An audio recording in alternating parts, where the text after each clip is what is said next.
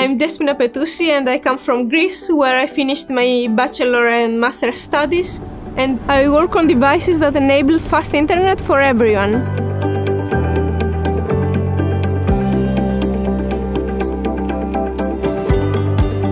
My PhD thesis was related with the development of silicon modulators for telecommunication applications.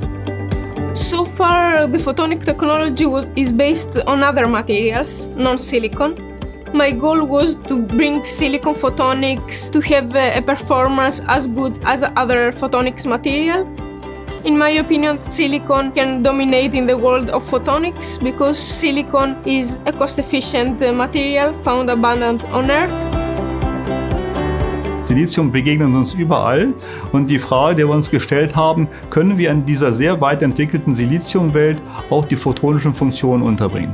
Und das war im Grunde genommen auch die Basis dessen, was jetzt auch Frau Petousi auszeichnet, dass sie beide Welten vereinigt. Sie ist nicht die erste, die solche Modulatoren realisiert hat, aber sie hat ganz wichtige Erkenntnisse gewonnen, wo die Grenzen derartiger Modulatoren sind. So in my research, I needed to optimize the overall performance of silicon photonic Mach-Zehnder modulators.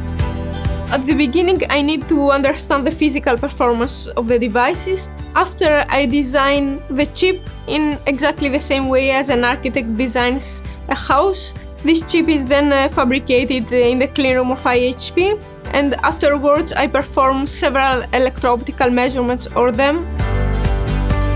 Dass sie das zusammengebracht hat, eine komplexe Mischung aus physikalischen Simulationen, aus Experimenten, die diese Simulationen verifizieren und dann der eigentlichen Realisierung von Bauelementen. Das erfordert sehr intensive Konzentration.